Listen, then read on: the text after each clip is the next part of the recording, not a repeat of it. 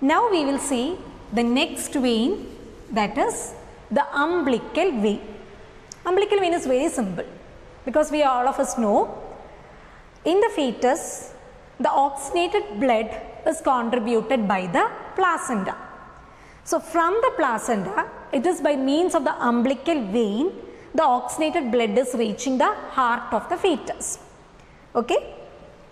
So this umbilical vein, initially they are also two in number, right side, left side. Okay.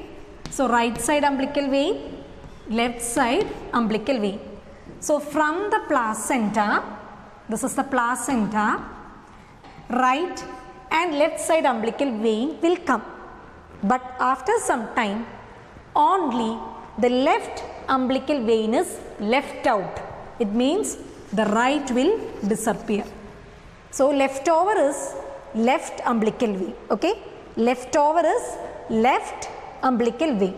So from the placenta, through the left umbilical vein, the blood, the oxygenated blood is reaching the fetal heart. While doing so, this left umbilical vein helps in the formation of another structure which is termed ductus venosus. Okay.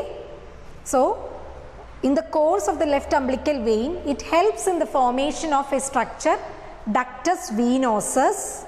Again, like our ductus arteriosus, this is ductus venosus. So it means it connects two veins. Okay.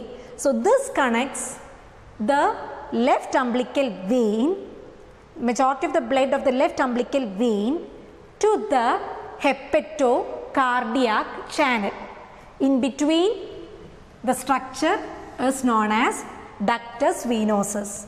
So the left umbilical vein, the blood will directly go to the hepatocardiac channel by means of a structure ductus venosus. So again, this ductus venosus helps in bypassing the liver and directly connecting the umbilical vein with the hepatocardiac channel. So in between we have the liver. Okay.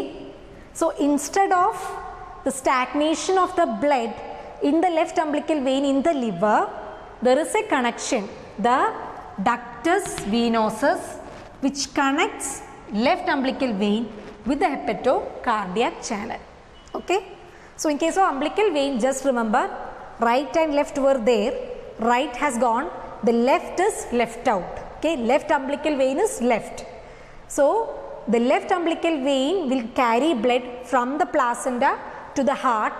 Before going to the heart, again it has to go through the liver. So instead of staying back the whole blood in the liver, there is a direct connection between the umbilical vein and the hepatocardiac channel. That connection is known as ductus venosus. Okay, this much clear?